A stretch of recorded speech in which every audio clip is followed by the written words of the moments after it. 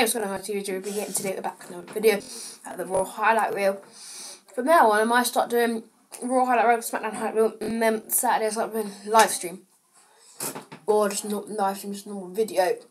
So anyway, let's get straight into it. So first thing that happened was Braun Strowman got fired for last week because of destruction, and because you know what he done to Kane and Lesnar. And then Braun Strowman shut up, stupid phone, man.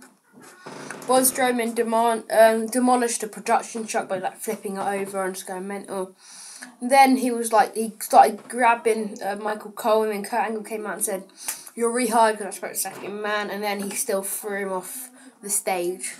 And Enzo checked on Nia after the match against Oscar, which I think Oscar won, and then Revival versus local competitors. Revival obviously won, and the last thing, which is very special, is this title was held by a 2018 Hall of Famer. I think you can guess who it is. Yeah, it's the legendary Goldberg. He's in the Hall of Fame. The one thing that really surprised me is Braun Strowman got rehired. I think because he got hired in the same day he got fired. The only reason they done it for drama, so he can destroy everything and that. So it was a bit stupid. They should have left it a couple of weeks and then hired him back.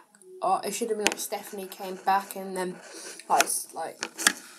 hired him and hired him back and you were hiring him there, and she would be on Strowman's side for the whole thing, and then be Kurt with Kane or something like that. That could have been something like that, but I don't know. So yeah, subscribe, turn notifications on so you know when I upload, and yeah, see ya tomorrow.